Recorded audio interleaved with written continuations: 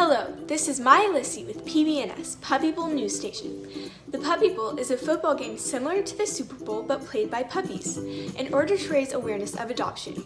Dogs that participate in the Puppy Bowl cost between $100 and $450. Thanks to the Puppy Bowl, over 500 dogs have been adopted in the past 14 years. 100% of dogs that participate in the Puppy Bowl get adopted.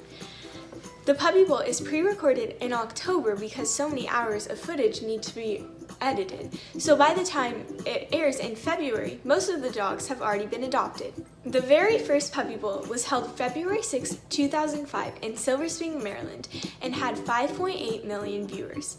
The Puppy Bowl was originally created because not enough people were watching Animal Planet on Super Bowl Sunday. Luckily, the Puppy Bowl always ends before the Super Bowl starts, so you can watch both.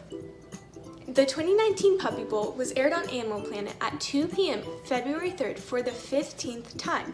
It had a total of 13.5 million viewers. In total, 93 dogs competed in the Puppy Bowl in 2019 from 52 different dog shelters. The competing dogs are split into two teams, Team Fluff and Team Rough. There are 36 players on each team. The Puppy Bowl also features a halftime show performed by kittens, kangaroo cheerleaders, and a sloth referee. The results are in. The winner of the 2019 Puppy Bowl is Team Rough. It was a close game of 59-51. The MVP of 2019 was a dog named Bumble. Bumble is a special needs pup that is hearing and sight impaired.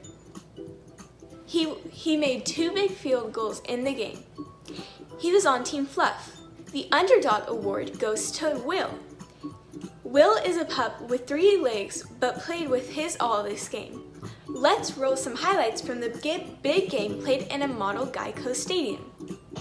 But it looks like we might be seeing some action from Team Rough. Jennifer Porrance picks up a toy at the 30. She gets the first down and then some, as she goes all the way to the end zone. That's a touchdown! Safety continues to be a league focus with more water break. As you can see, there's close-up shots that we can thank peanut butter for.